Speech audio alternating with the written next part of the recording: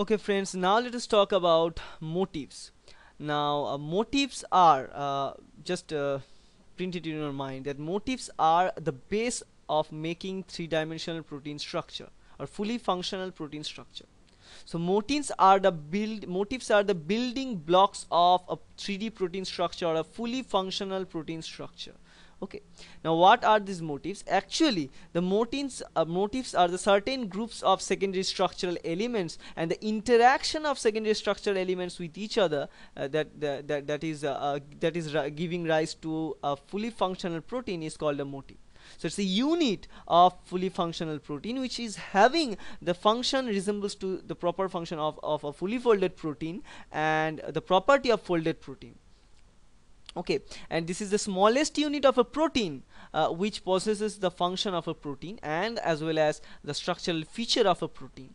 And motifs are actually based on the interactions of the domains, which is the secondary structure.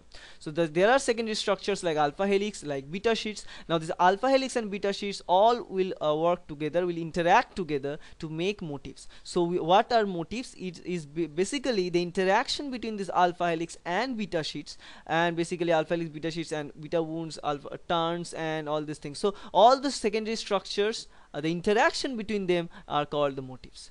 Now here are some of the common motifs that are generally found in biological system in proteins are given. Four types of motifs are denoted here.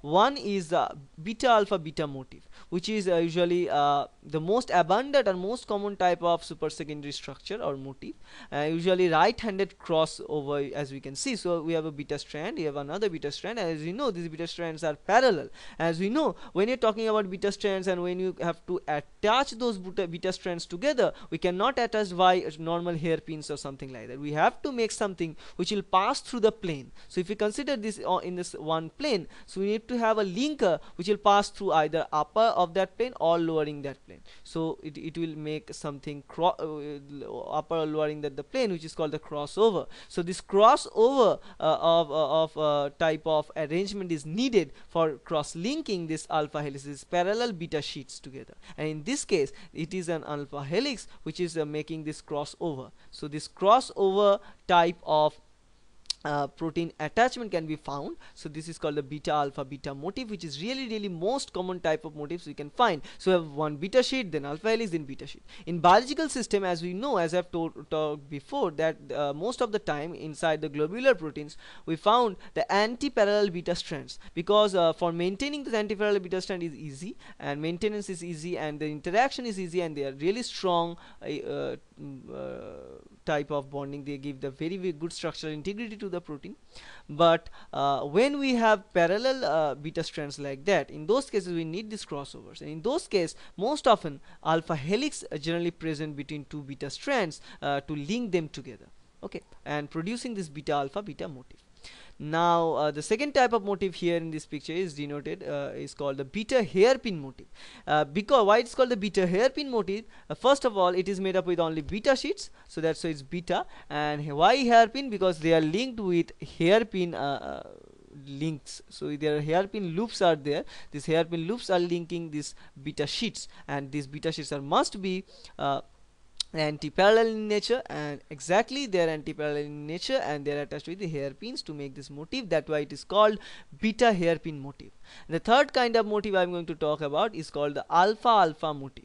That means, as the name suggests, two alpha helixes are attached together. So not only two, but many alpha helixes can interact together to make this kind of motifs.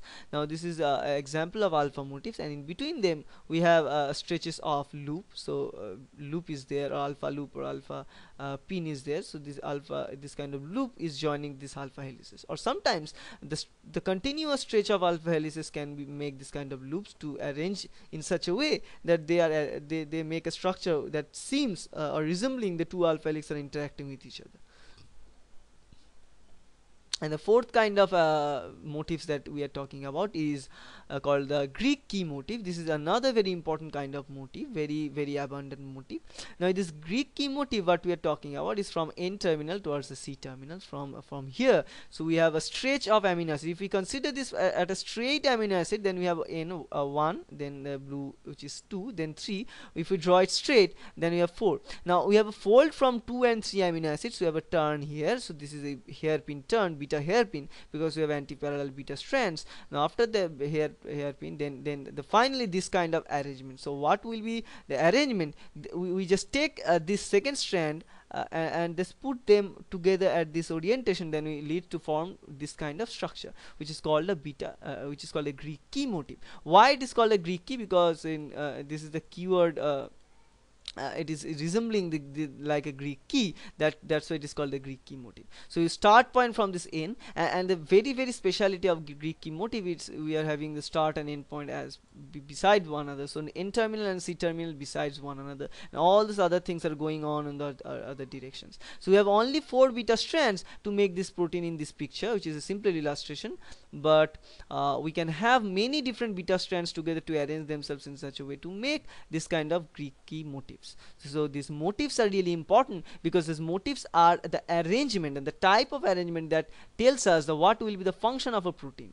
And the interaction between these motifs is due to the hydrophobic interactions, there are electrostatic interactions, there are salt bridge interactions, there are disulfide linkages, and all these interactions, there are London dispersive force, there are van der Waals interactions, which play a very important role for these purposes to make these motifs. Now these motifs are called the supersecondary structure, and these motifs are something which denotes, which just represents a part of the protein.